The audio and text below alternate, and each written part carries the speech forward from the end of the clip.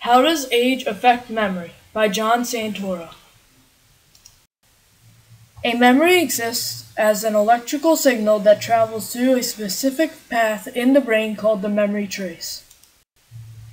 A memory is formed when the hippocampus collects data from the brain and combines it into a memory. Alzheimer's, age-related memory loss, and simple injuries like concussions can negatively affect memory ability.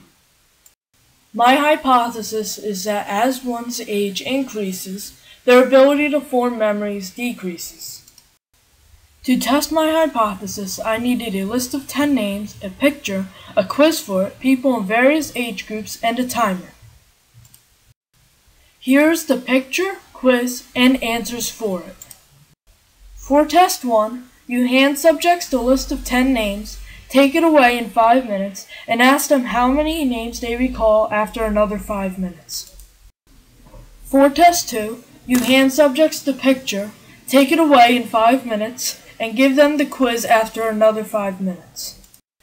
The results showed that age group 21 through 40 scored the highest, and the first and last age groups scored similarly.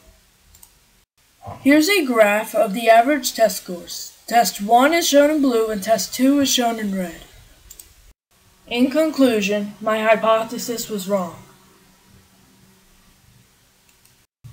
I found that one's memory ability increases until they are about 30, which marks the start of a gradual decline that continues for the rest of their life.